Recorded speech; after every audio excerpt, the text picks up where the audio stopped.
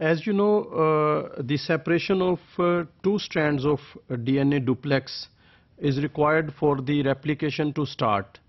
But DNA polymerases, they are unable to separate the two strands of duplex, although they are able to add new nucleotides to the single strands, but they cannot separate the two strands.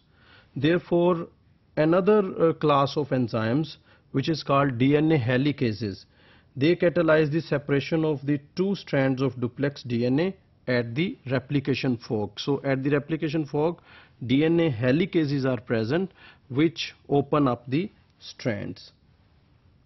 DNA helicases are hexameric proteins. That is, they contain 6 types of subunits that assume the shape of a ring. So this DNA helicase, it is in the form of a ring, and 6 subunits are present in this ring. This ring encircles one of the two single strands of DNA at the replication fork and adjacent to the single-stranded double-stranded junction. So here it is a single-stranded double-stranded junction, and just adjacent to this junction, this helicase, it encircles one of these two strands. Here in this diagram you can see this is the replication fork, and adjacent to this single-stranded double-stranded junction, this is also called a single-stranded double-stranded junction. So adjacent to this junction, this DNA helicase is present, and see, this DNA helicase is only present on one of the two strands. It is not present on both the strands. And if you see the three-dimensional structure of this DNA helicase, you can clearly see there are 6 domains or 6 subunits in this protein. So this is a hexameric protein, and it is present in the form of a ring. DNA helicases found at the replication forks exhibit high processivity because they encircle the DNA. They associate with the DNA and unwind multiple base pairs of the DNA, which means they have a high processivity. Release of the helicases from the DNA therefore requires the opening of the hexameric protein ring, which is a rare event. This ring cannot be opened. If it is opened, it can release the strand, but it happens very rarely. However, the helicases can dissociate when it reaches the end of the DNA strand. It encircles a DNA strand, and it keep on moving as the replication fork keeps on moving.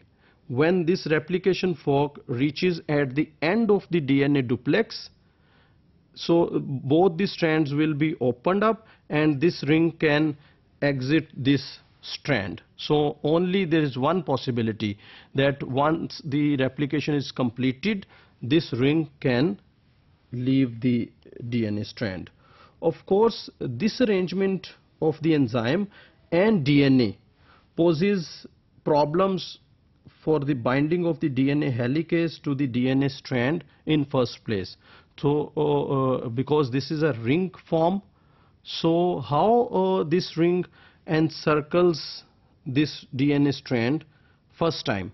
Once it encircled this strand, then it will keep on moving, and at the end of replication it will leave the strand.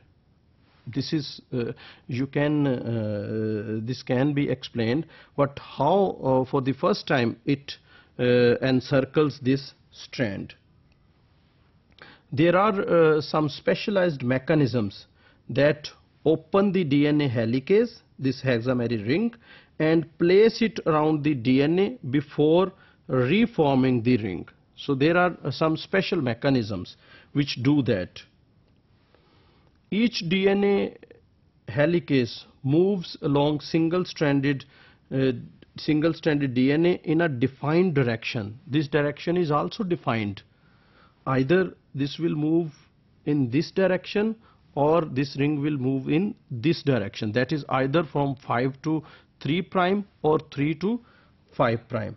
This property of this helicase is referred as the polarity of the DNA helicase.